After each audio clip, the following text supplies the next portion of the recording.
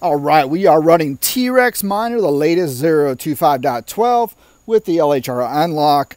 I got all my 3080 Ti's and I'm getting 93, 92.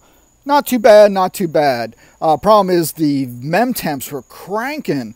I don't know what was going on. I took 3 of those GPUs off the rack and I took them outside. I brushed out the heat sinks. I blew them out with some high pressure air to get all the dust bunnies out.